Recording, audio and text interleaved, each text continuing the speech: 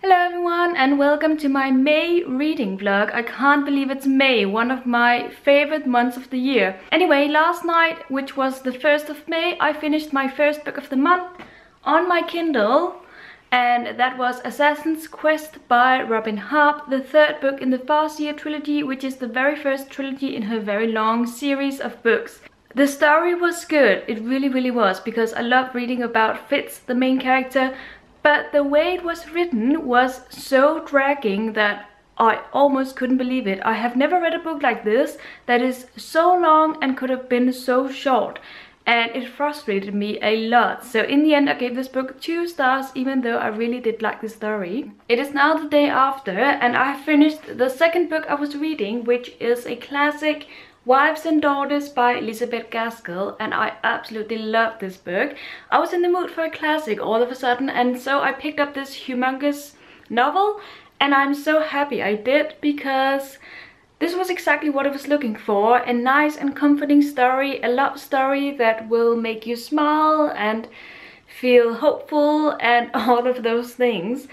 I don't really know where to start. I have put a review of this up on Goodreads, which tells about all of my feelings, but all in all, I love the characters. I love how Elizabeth Gaskell writes this story, because she does indicate that a twist will be coming up, and then it turns out that that twist is actually exaggerated in a way. I can't really get too much into that without spoiling it, but I think this book is better than North and South, which seems to be a lot of people's favorite book by her, so that might be surprising, but this is definitely my favorite of hers. And also I gave this one 4.5 out of 5 stars. It wasn't quite 5 stars, but it was definitely up there. And now I can place back this book on my shelves as being read. I love that feeling. So this is seriously life. I'm sitting in the garden. It's so beautiful outside. I have 4 days off from work and it is amazing out here, so relaxing. And I have everything set up for me to relax and read. So let me just show you. So I've got my book, my Coke, and also my coloring book, so that I can listen to my podcast while coloring, and my amazing taco chips, or tortilla chips it's called, and guacamole. So I'm having a blast out here. Look at this. This picture was taken when Zeus was about 4 or 5 months old, and this is today when he's over 4 years old. I think you can see a difference in size. I've spent the last week reading all of the 4 books in this series, which is the Neapolitan series by Elena Ferrante, and it's been quite an experience to read 4 books in a week. So I think, well, I have actually decided to do a video review of all of these books, and I'm about to film it, so I'm not going to say too much about it right here. But basically I really liked it. I gave all books 4 stars, besides from the last one, which I gave 3 stars. And much more about this series in my review, which will probably be up by the time you watch this video. So this happened. Let's see what I've got here. Wow. Wow. Dogs. And a bookmark. Wow, this is a new one. From where? It doesn't say so. Anyway, it's still beautiful. So I'm going to get cracking on this during these days, or this weekend. However, this is what Zeus is the most excited about, I think. So, and yes, it's not book, it's for him. It's some new toys and a cat litter bag thing. Anyway, so yes, Zeus, I will get to that right now. And as per usual, Zeus is way more interested in the actual box than in the content. I just finished this book, which is a Norwegian book translated into Danish. However, I think it's only been published here in Scandinavia. It is called Odinsbarn by Siri Petersen. So I'm sorry if you are from England or from other parts of the world, you cannot get this book yet. But I will tell you that it is a young adult fantasy novel which is based on Norse mythology, and it's actually really good. I didn't have high expectations when I started reading, but it's really good. I gave this one 3 stars. It came out here in Denmark on May the 13th, so if you are interested, I do recommend that you pick it up and read it. Can you hear me? So I just finished a book which was a new release of this month, and that is The Unexpected Everything by Morgan Matson.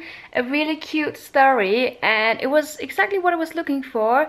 A nice and summery story that would make me smile and make me excited for the upcoming season.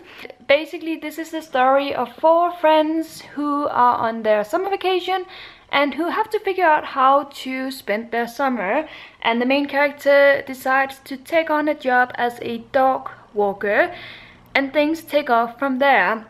It does have its flaws. It is very young adult romancy. It has its cliches, but I still really like this story. So in the end, I gave it 3 out of 5 stars. And also, I really like the fact that in The Unexpected Everything, we do get a location, which is also part of Since You've Been Gone by Morgan Matson. And I just really like that touch, that you could recognize a place that was in one of her other books. So I just thought I would mention that as well. I'm currently standing in my kitchen about to make pancakes, but before I do so, I have time to tell you about yet another book I finished.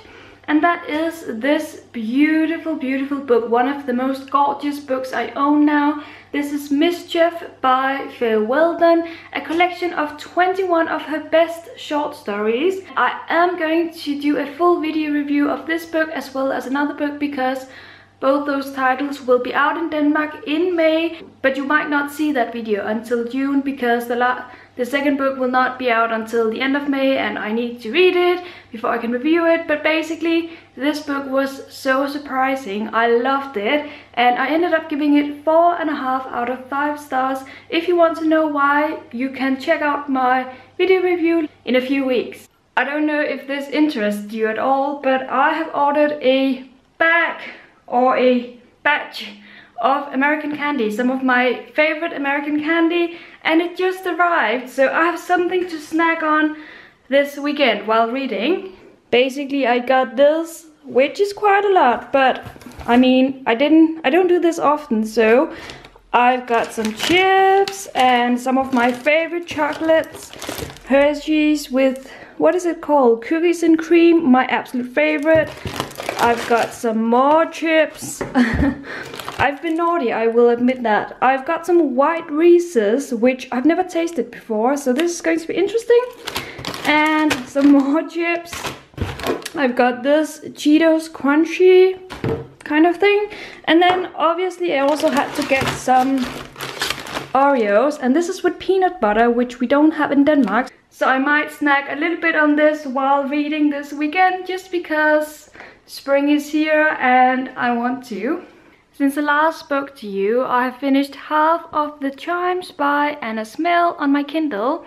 And the reason why I only read half of it is because it was an original idea, but I just knew that it wasn't a book for me. It was kind of messy, kind of boring, and the things it was dealing with didn't really interest me. The characters didn't really interest me, so I decided to DNF it halfway, but I do believe that the idea behind the story is very interesting. It is now May the 25th and it is hot here in Denmark. I really like it. And I have finished yet another book, which is a classic, The Portrait of a Lady by Henry James.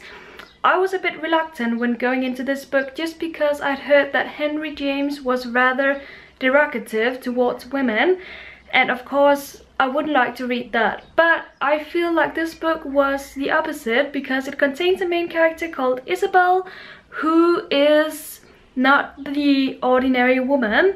She is very carefree. She would like to go into the world and be free and experience new people and new places. And for that reason, she does not want to accept any of the proposals that she gets from various men. I really liked Isabel and I really liked this story. I was pleasantly surprised, and in the end I ended up giving this one 4 stars. I feel like this vlog is going to be super long, just because I'm reading a lot these days, which is amazing, but still I will have some problems trying to figure out how to do this. But the next book I finished, it is the day after, and I just finished The Stranger's Child by Alan Hollinghurst, the other book I was reading. And this was my first book by Alan Hollinghurst. I had heard things about him and I was curious to read this book. So this is about Oh, someone is looking. Anyway, so this is about Daphne, and we follow Daphne as she is a teenager until she is a very old lady. But the interesting thing about this book is that we skip ahead several years and then suddenly we are in between new characters and new POVs, and we have no idea how that connects with Daphne until later on. So I like that. It was a good way to write the story. I also will say that the execution of this book was not the best. There were some very dull passages that I would have liked to skim, but I didn't. So all in all, I really liked this story. It was very interesting, but it could have been executed better, so I ended up giving it 3 stars. And let me add one thing, this book also has LGBTQ items in it, or what is it called? Items. It has that LGBTQ thing in it, which you might find interesting and which might make you want to read it, so I thought I would add that as well. Zeus is still alive, in case you're wondering. Very much alive. He's having a hot day, but he's pleasant, he's comfortable, that's what I'm trying to say. I just got out of the shower, so excuse me if I look a little bit wet, but yesterday I finished the last 2 books of this month, and of course I would like to tell you about them. First of all, I read Purple Hibiscus by Chimamanda Ngozi Adichie, which is about Nigeria, a family in Nigeria. And it's very subtle because we don't realize what is going on. We hear about this family and then everything evolves and we realize that there are so many layers between the lines, so that this family is actually going through some pretty horrible things. It was very interesting, what I was expecting from Chimamanda, and I gave this one 4 stars. And the other one I was reading is a book that will be out in Denmark here in May, so it's one of those books that I will include in a full video review, and that is Between Shades of Grey by Ruta Sepetys. I'm sure you've heard of this. This is a very popular young adult book about World War II and about this family who is being deported to Siberia. I'm not going to go too much into depth about my thoughts on this book, but I did give it 3 stars. I know I might become unpopular now, but if you want to know more about why I gave it 3 stars, then look out for my review, which will probably be out sometime in June. And that is it for this reading vlog. I hope you enjoyed it. I will be back next month with a new video vlog, so until then, have a great day everyone and happy reading.